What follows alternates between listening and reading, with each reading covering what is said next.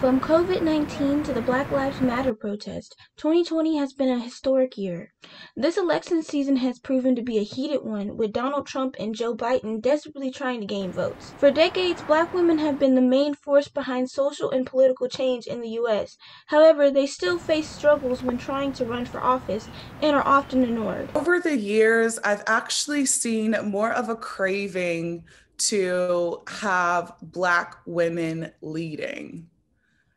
I think that a lot of people now have recognized that, and we're in the midst of seeing the change happen where more Black women are in higher places, holding higher offices, and leading much more.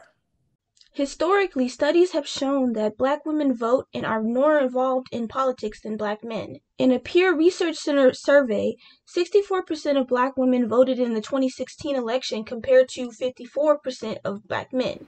At the same time, Black women face harsher criticism when running for office compared to their Black counterparts. Have some tough skin. You cannot run for any position as a Black woman being soft. And I'm going to be honest with that, because you're going to endure pain, you're going to endure racism, you're going to endure adversity, you're going to have lots of crying nights, you're going to have swollen feet from walking so much, you're going to be tired of answering the phone, you're going to have your good days where people support you, you're going to have your bad days where people diligently hate you only because either your race or the office that you're running for. Black people are often used as props by many politicians. Their problems often go unanswered for the sake of pandering to other voters. Black women have shown to be the strong force behind getting people to care about social issues. Malcolm X once said, "The most disrespected person in America is the Black woman. The most unprotected person in America is the Black woman. The most neglected person in America is the Black woman."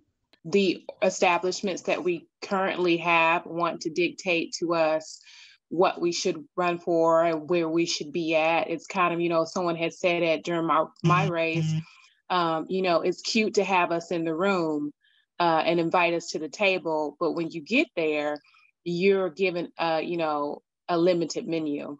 The political climate is changing, and more diverse candidates are being voted into office. In 1965, there was no Black senators or governors, and only 6 House members. Now, there is 52 Black House members, but only 3 senators and no governors. The 2020 elections may break barriers for Black women in politics, but they still have a long way to go.